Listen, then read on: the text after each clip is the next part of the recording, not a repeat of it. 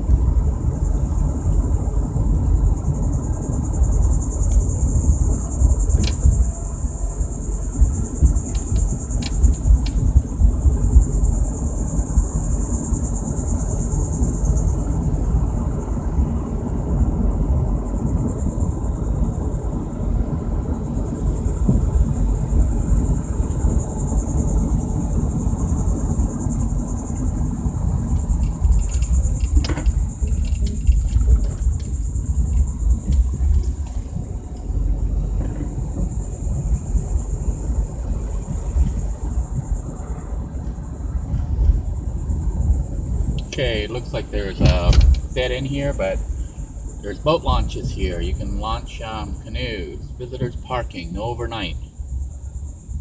So you can park here as a visitor, you just can't park overnight.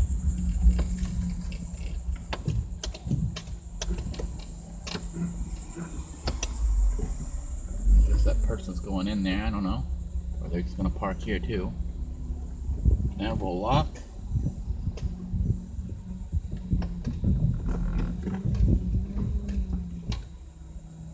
Observation area.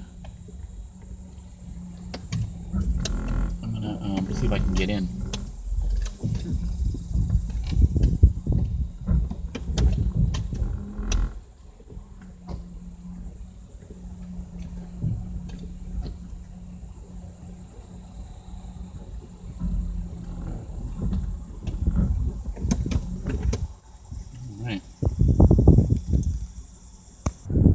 Alright, we're currently at the Canaveral Lock. If you have no clue what that is, that's alright, I don't either. Apparently it's open for the public to come in. There's no trespassing, but no fishing, no trespassing, U.S. government property.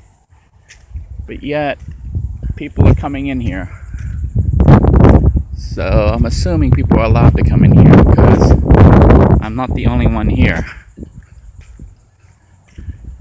They just allow people to come in here and look around, so that's what we're about to do.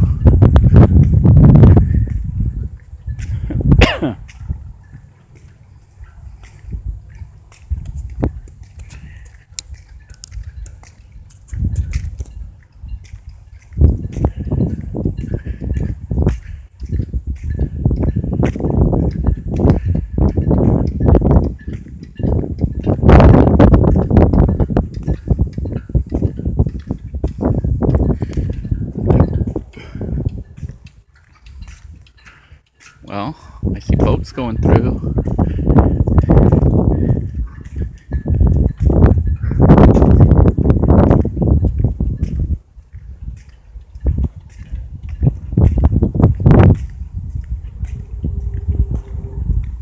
Let's take a look and see what's going on here. No fishing.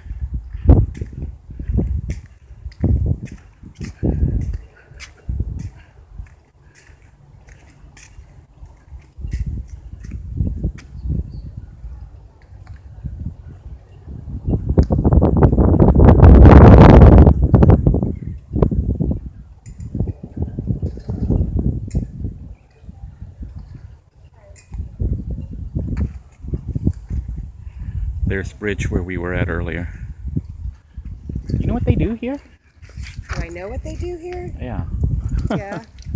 What do they do? Well, boats come in from that way, and boats come in from that that way, and then they wait until they open the locks, and then they let them through. Oh, so they have to wait. That's how they control somebody from hitting the bridge over there? Well, it has more to do with the levels of the water of the ocean and the river, because they're at different levels or something like that. So then it controls like the flow of water from one side to the other. Okay, so this is the river on this side, the Banana River? That's the Banana River, yeah. Okay, yeah, like the Panama Canal, they would control the ocean so they can raise and lower the water to let them through.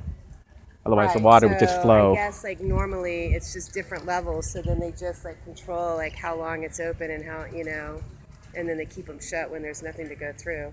I don't know if they do it on a regular schedule or when they just wait. Otherwise, you would have water flowing. Like, I know I lived in Panama, the canal zone, and they had the locks because the Atlantic and the Pacific would be different heights. Right. If you left it open, water would just keep rushing one way. And I forget what it is because, yeah, if they left it open, I forget which side is higher, but then it would, like, maybe the ocean side is higher, so it would flood out, like, some of these islands and the houses that live around here or something like that.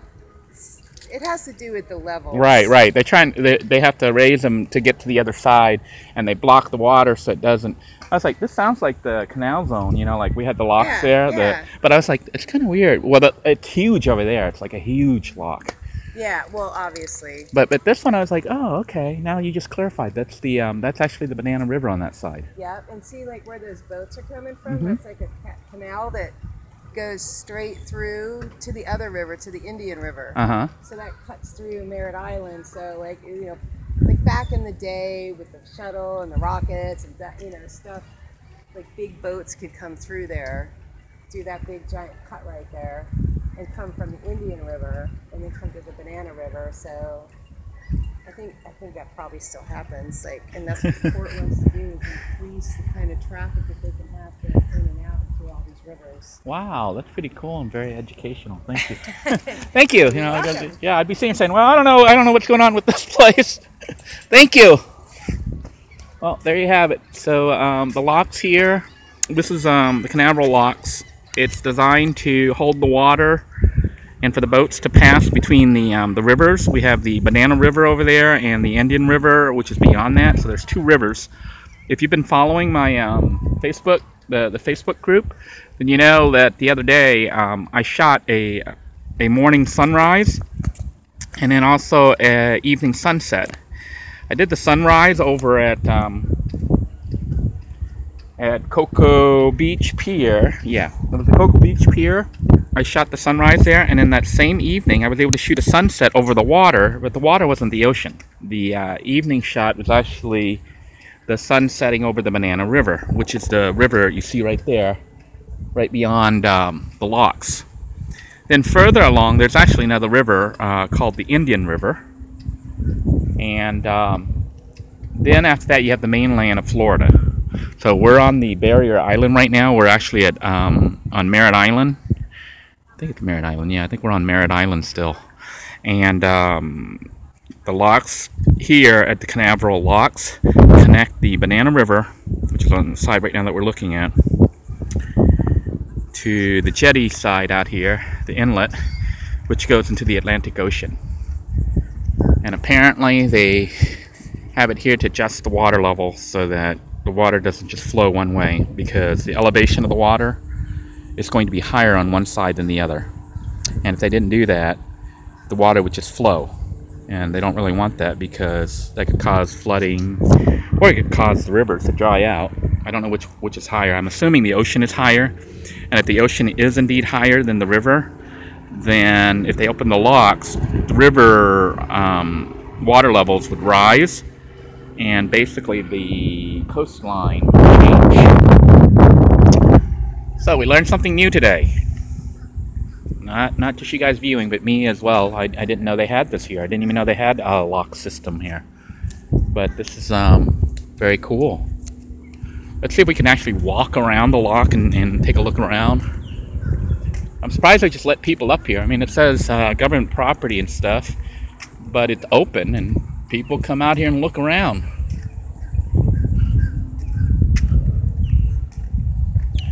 Well, I see a sign here that says authorized personnel only, and since I'm not authorized personnel, I'm not gonna bother trying to go over there. But You can see there's a gatehouse over there and an intricate system here for controlling the water levels.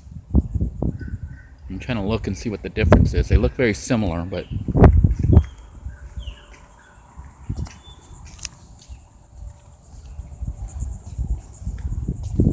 and on this side is the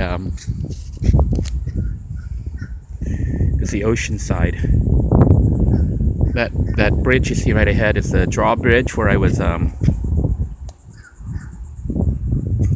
waddling around in the water over there. I don't know if you can see the side right there. You see those orange things right beyond the orange things is where I was messing around. Actually, there's a fence further up the road.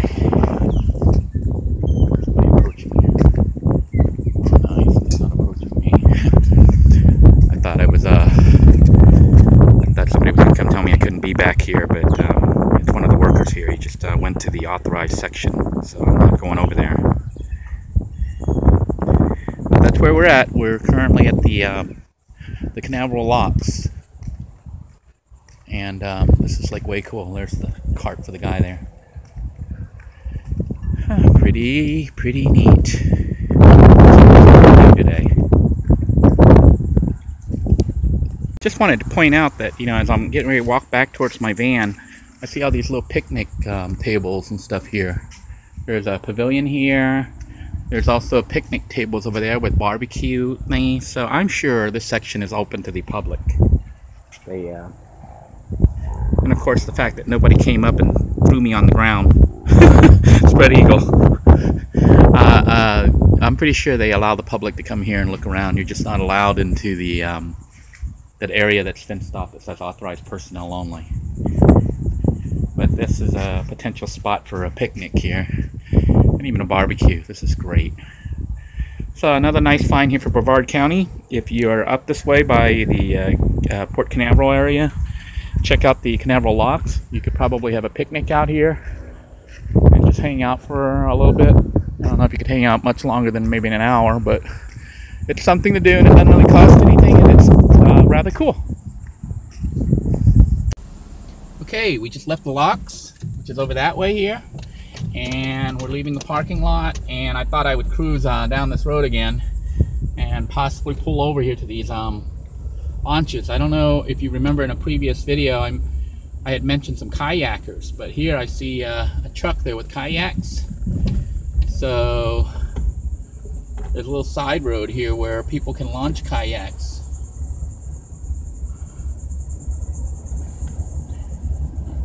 Check out the water here. I'm gonna go take a look. Let me just come over here and take a look here. It looks like a lot of boat launches, little kayak launches. So park right here and hang out, maybe go in the water and just waddle around a little bit.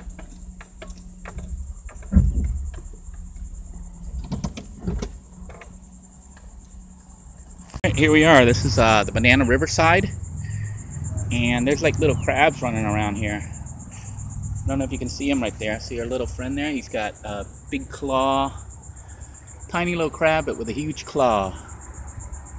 There's a whole bunch of them, as a matter of fact. Look at them all. You see them all in the little holes?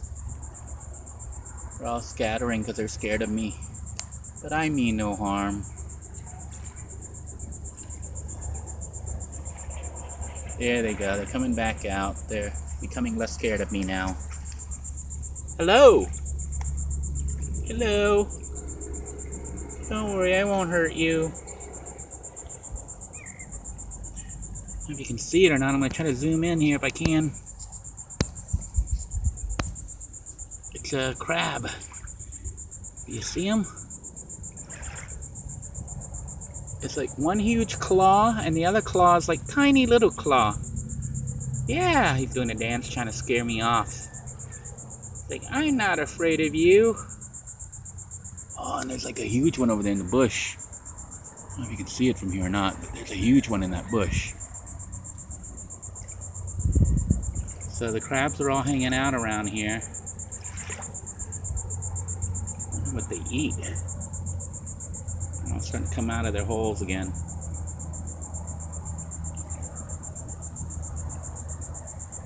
There's a big one.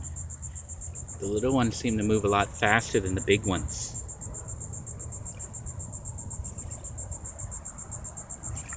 Life of a crab. Okay, I'll leave you guys alone. Well, this is the Banana River on the side here, and it might be a good photo area for a sunset. Let me zoom us back out here. This is the Banana River, and there are boats over there, little mangrove islands, little bird.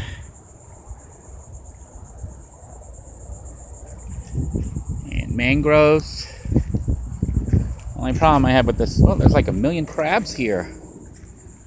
Only problem I have here is the water looks really pukey.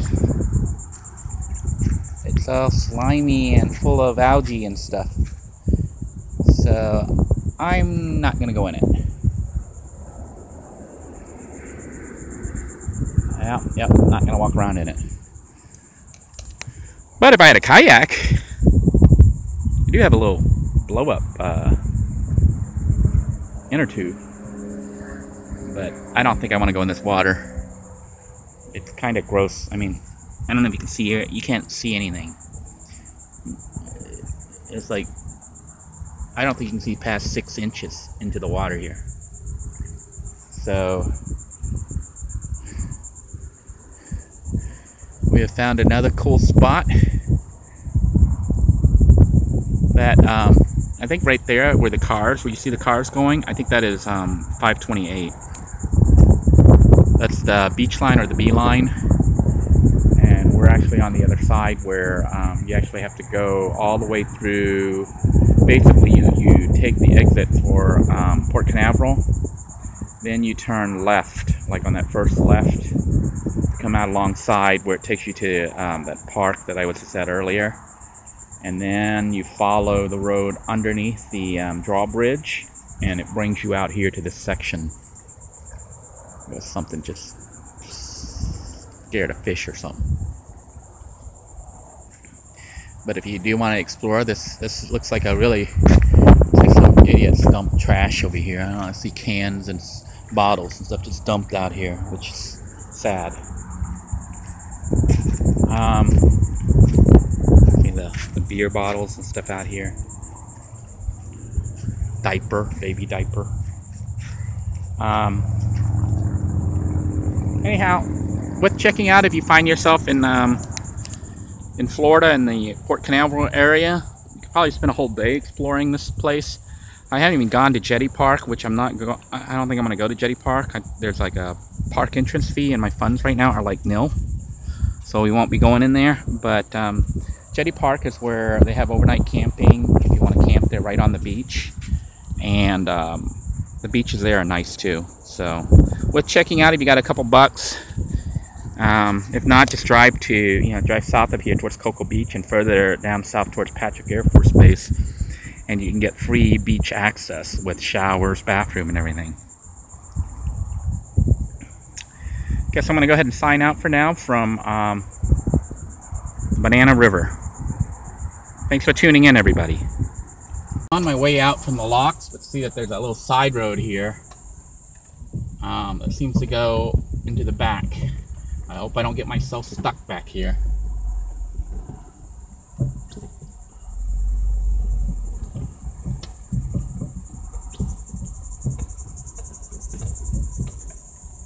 Pop a tire or something.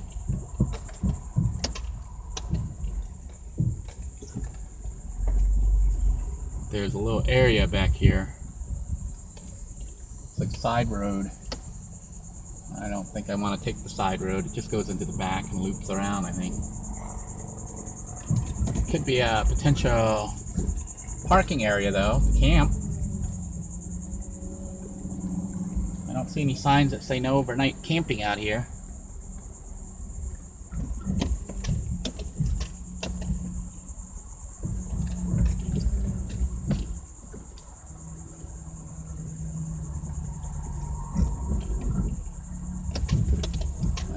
Exit out of here. I don't feel like going on that side road and possibly getting stuck.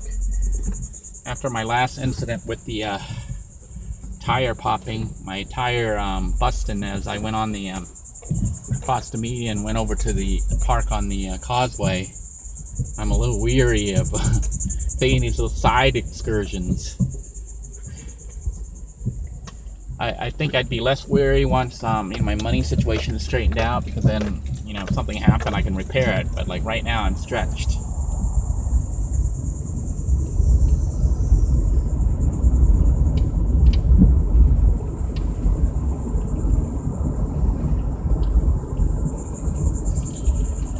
I think I'll go ahead and I think I'm gonna go ahead and let the dash cam record the whole route here, so you can see how we drove through, where we came in from, and whatnot. You won't see where we came in, but when we come out, so you have to kind of backtrack and figure out the way out.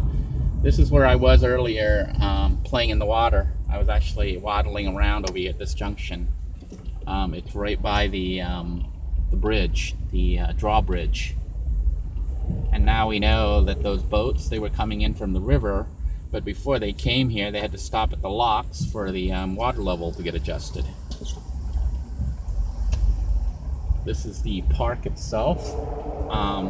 We're currently going underneath the bridge. That's why there's funny noises. Those are vehicles passing overhead. This is the inlet area here for Port Canaveral.